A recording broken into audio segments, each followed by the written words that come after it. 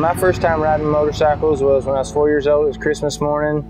Driveway was all iced over.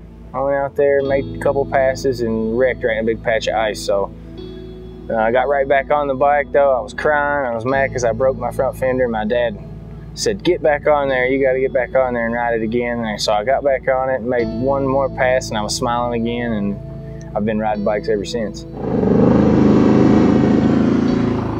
The reason why I got into stunt riding was because my brother and a bunch of his friends started a stunt team called the Road Hazards. And, you know, I just really wanted to get into it. And I had a quad, and I'd done a couple stunt shows with them on, you know, my ATV.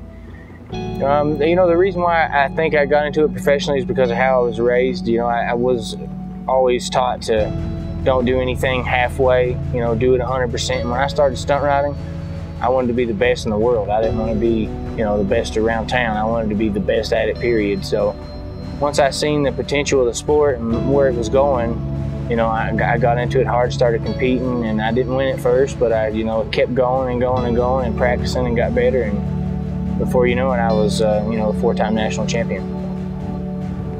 I think the thing that keeps me going is just, you know, the adrenaline, and you know, and you feel free when you're on your motorcycle, and you know, I can do things other people can't do on their motorcycles, and it just makes me, you know, it makes me feel good inside. It makes me, you know, I love this hanging out with all the people that love motorcycling. You know, it's more of a lifestyle for me than just a job. I'm Bill Dixon, the 4-time XDL national champion, and bikes are in my blood.